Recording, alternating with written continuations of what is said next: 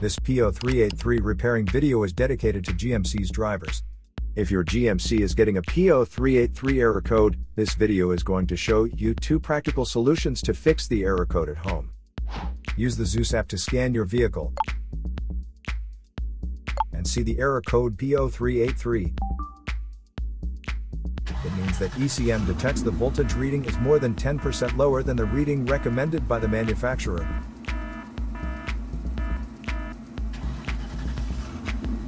Here are 2 of the most practical solutions to fix GMC's P0383 error code. Method A. The glow plugs.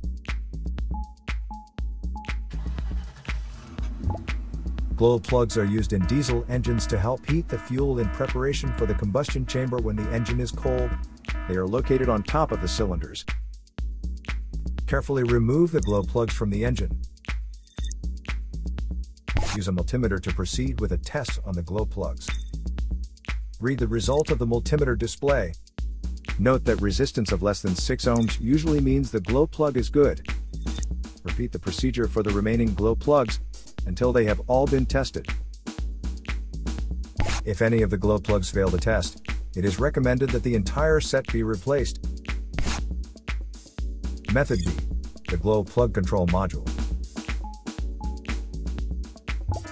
The glow plug control module is located on the engine and with a direct connection to the engine control unit.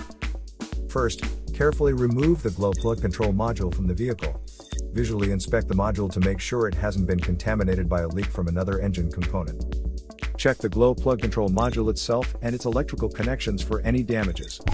If the damages are found, then replace the glow plug control module.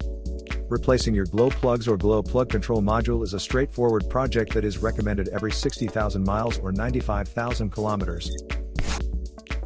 So here are 2 of the most practical solutions to fix GMC's P0383 error code. After the repair, you can now use the Zeus app to clear the error code. And tap the rescan button one more time to make sure everything is fine with your vehicle.